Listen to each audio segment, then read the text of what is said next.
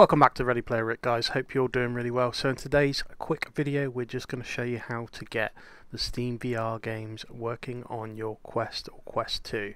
Now you will need a gaming PC or gaming laptop that's VR ready, but what you need to do is you go onto the store. No, not that now. Go away. Then you go on to the desktop. There we go. Comes up anyway. Can't remember how much it cost me. I've had it on my Quest 1 and Quest 2 for a long time, but it's not massively expensive. But with that, obviously I've already got it installed, so I don't need to buy it. There we go, and we'll launch that.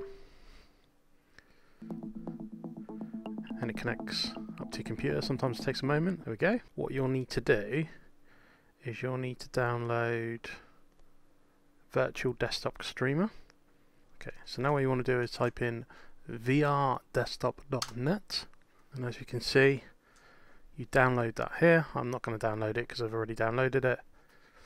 Once you've done that and it's all installed on your computer, let's get rid of that. What you need to do on here, now my name under my Quest 2 obviously is Ready Player Rick.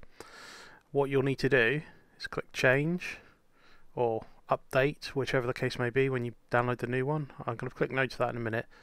Pop in your name that you have, your gamertag name on the Quest, and then that way you've got it all linked up. And that's pretty much it. I mean, I'll quickly go on to Steam VR. You will need to download Steam VR as well. Just minimize that because I've got that in the middle. Let's just show it works quickly.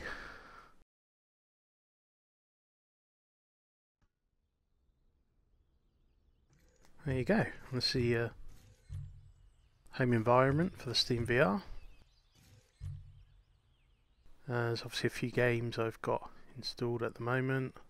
So if you like this video, give it a like, really appreciate it. If you want to see my future content, make sure you hit the subscribe button and the bell notification, and pop in the comments below, whether you've got virtual desktop already, whether you've been using it a lot. I'd be interested to know. And if you're new to it, obviously pop in the comments, how you're getting on. But I think it's really brilliant. I don't need any wires attached. It just makes it feel more immersive. Cheers, guys.